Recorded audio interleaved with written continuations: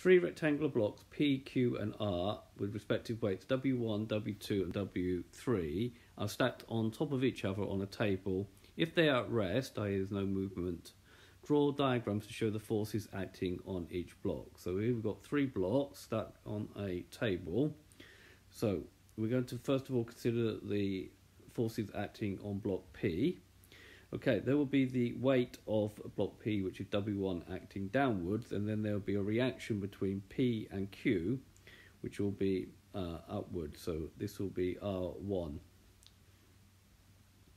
Now, for forces on block Q, there will be the weight of block Q acting downwards. There will be the reaction between block Q and block R acting upwards, but there will also be the reaction of block P. It's the same as this one, but now acting downwards. So the same force on both,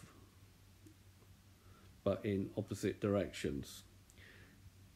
Now the forces on block R, so we're now going to consider this block here. There will be the weight of block R acting downwards. Notice the weight sort of is the centre of mass. It sort of comes from the centre of the block. There will be the reaction between block R and the table, which we're going to call R3. And then there will be the same idea here. This reactional force here will be the same, but acting downwards in this case. So this will react. This will be Q acting on R. Okay, so this has been a video to show you the force diagrams of three blocks stacked vertically on a table. I hope you've understood, and I thank you very much for watching.